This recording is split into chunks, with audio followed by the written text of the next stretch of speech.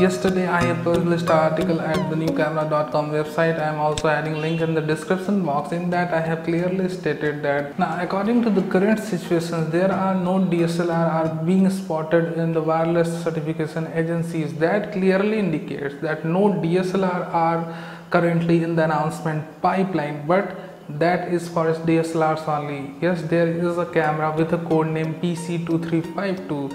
In general, Canon uses the PC code names for mirrorless cameras and also the pro compact cameras with 1-inch sensor. So there is a probability we may see the successor of Canon G7X Mark II camera, or maybe a mid-range or high-end mirrorless camera coming from Canon in next few months. But no DSLR for sure, because there are no DSLRs in the queue at wireless certification agencies. That clearly indicates no DSLR announcement is expected from Canon at least for next 3 to 4 months.